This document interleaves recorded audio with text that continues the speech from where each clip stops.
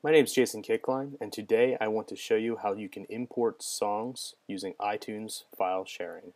So let's get started. I have my iPad connected to my computer running iTunes, and you can see it is selected on the area to the left.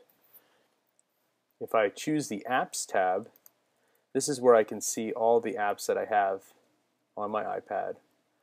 I can also scroll down to a special section called File Sharing. If I tap on OnSong 1.93 to the left, you'll see there's nothing in my OnSong 1.93 documents. I can tap the Add button here and simply select some files that I want to put into iTunes file sharing. And then we click Open. Once the files are copied, I can come over to my iPad, simply tap on the Songs menu, tap on the plus button in the lower right, choose iTunes file sharing. I can select all the files that I want to import, and then tap Import.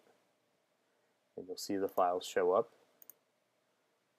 just as we would expect. The other thing you can do is remove those files once they have been imported into OnSong. They're no longer needed in your iTunes file sharing.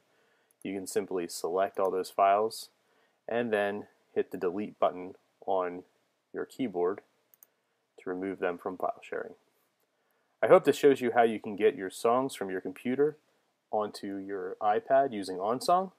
If you have any questions, please contact us at support@onsongapp.com.